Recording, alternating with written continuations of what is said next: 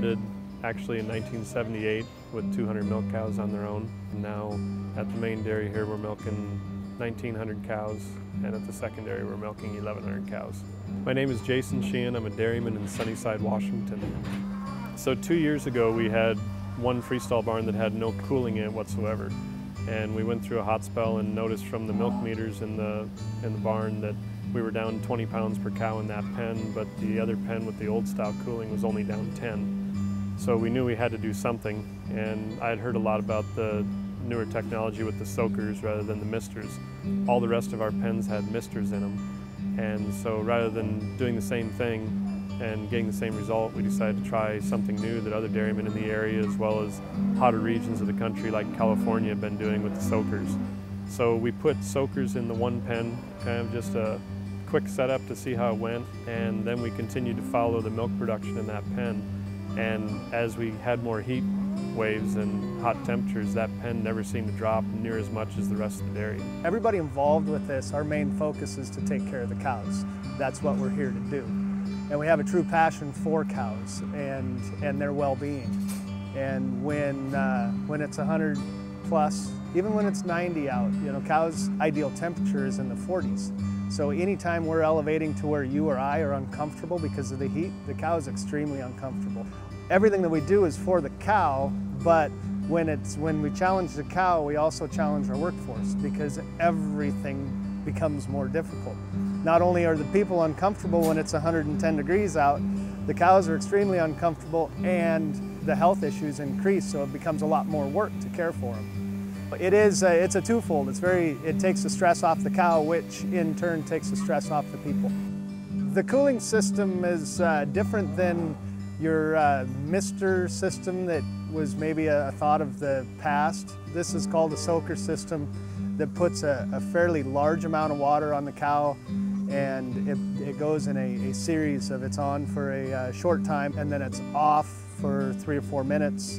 Depending on the temperature, it's controlled by a PLC. It kind of runs itself. We turn it on at 75 degrees and it's on for 30 seconds inside under shade and for 40 seconds outside in the sun, depending on which pen it's in. And then it's off for 14 minutes. Once the temperature gets up to 80 degrees, it goes to a 10-minute cycle time, so it's off for 10 minutes in the same on times. And then once it gets over 90 degrees, it stays off for 4 minutes in the same 30 and 40-second run times, depending on the pen. That's been nice because the more water you create, the more water you've got to handle with your manure system, and that's one of the downsides of it. So we want to make sure that we're doing enough to cool the cows, but not too much to have more water to deal with on the backside with the manure system. The preg rate through this summer has been significantly higher than it has in previous summers after the installation of the soakers. We have last summer's data and then part of this summer's data already to look at, and in comparison with what it was in previous years, it's considerably higher. And so we've seen good success both in maintaining intake for the cows, in maintaining milk production, and in improving reproduction. So we're continually impressed with the cows and how well they respond. You can tell immediately on milk production that they like it, that they're cool. And then the reproduction is something that you never know what's going to happen until later in the year, but we've seen positive results on both, and it's positive enough results to know that the system's paid for itself. I think if you're considering a system like this, you have to make sure that you have the capability of taking care of the water on the other end. That's probably the most significant impact that it has outside of the cows. And now that we have the equipment in place and we've learned a few things on how things are going to flow, where we're going to go, and how we're going to deal with it, it's going very smooth.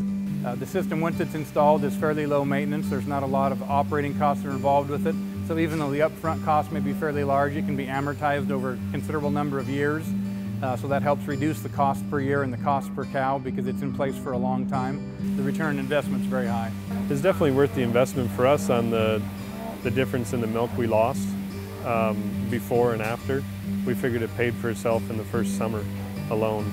And then you add in the reproduction benefits of it, and it's a pretty quick payback.